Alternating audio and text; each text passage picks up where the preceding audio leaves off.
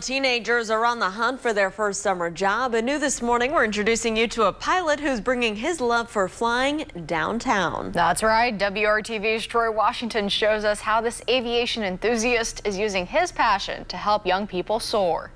Ryan Lynch is teaching young people how to run a business, and he's also teaching them how to fly, whether that's in aviation or one day owning their own business.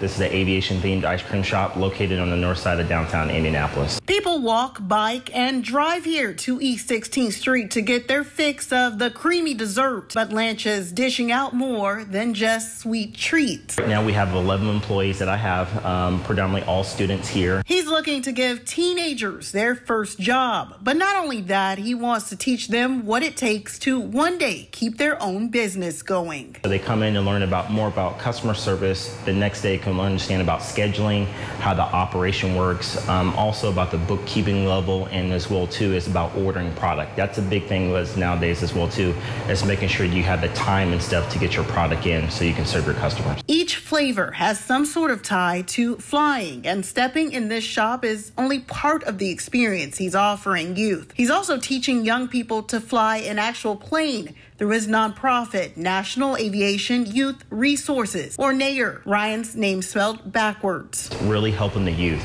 trying to get them on their feet and work and understand what it takes to have their first job and getting out in the workforce area.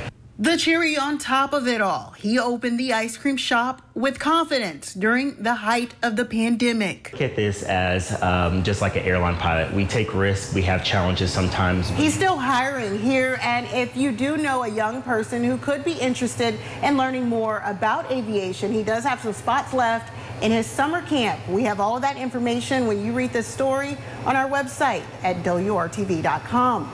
Working for you, I'm Troy Washington, WRTV.